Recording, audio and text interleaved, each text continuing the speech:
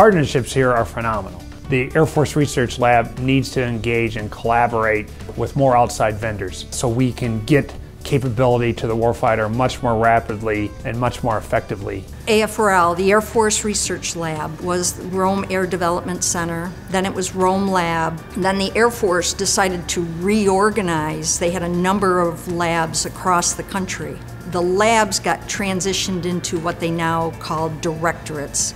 So here in Rome, New York is the Information Directorate. We're pretty fortunate that the region has an economic engine in the Air Force Research Laboratory, which is not only a large employer here, but also has a tremendous economic impact with over $400 million in annual economic output. There's a number of national and homegrown businesses that are co-located here, principally to be located next to AFRL. Innovation is our DNA. Right now, 65% of our programs are directly impacting the warfighter, whether that's in some type of test that the warfighter is engaged in or in the field. Their focus is extremely broad because information touches a number of areas, including computations, advanced computing like quantum, neuromorphic computing, communications, even the cell phone technology. It's really essential for us to have partnerships like that. And the lab has been our partner. The Alliance makes sure that we are all on the same page. And so everything we're doing is really a combination of working together in both our interests. The AFRL is a forward-thinking organization on the cutting edge of research. They look for things that are happening over the horizon. They're thinking about the defense of this nation and what technologies do we have to have 10 and 15 years from now. They're an economic engine that sits right here in Rome. We're all putting these cool devices in our homes, in our cars. Everything is internet enabled. Well, what does that really mean from a privacy perspective or a security perspective? Those are the types of technologies that the Air Force Research Lab is very much engaged in.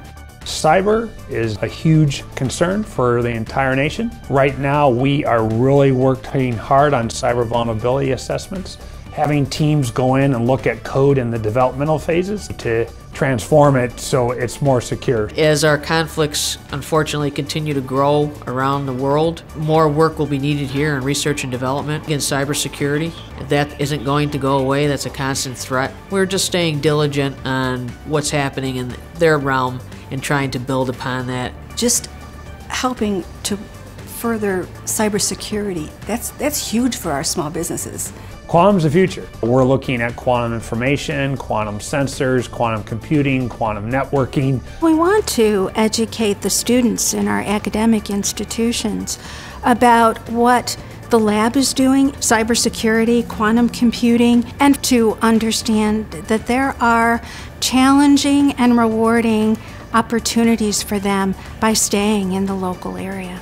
The state of New York is extremely behind this. They are putting in tens of millions of dollars through the SUNY system or the state system to either hire the workforce or get the facilities to enable great capability at speed.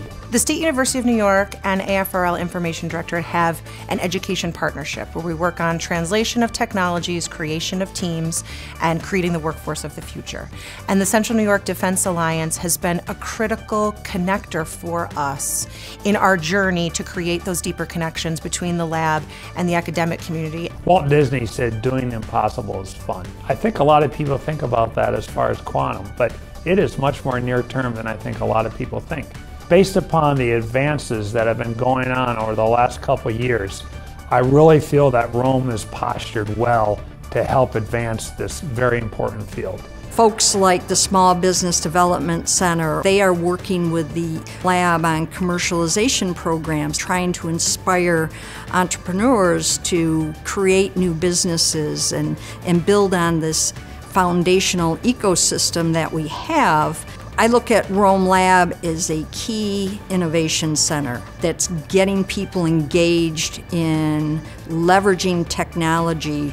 The sky is the limit. The new directions that they're going with at the lab in quantum, machine learning, artificial intelligence, and cyber, they're having huge, huge impacts. These are the things that are going to make the difference in the future. Getting people to think out of the box and develop new products and stimulate new business development is really what's happening.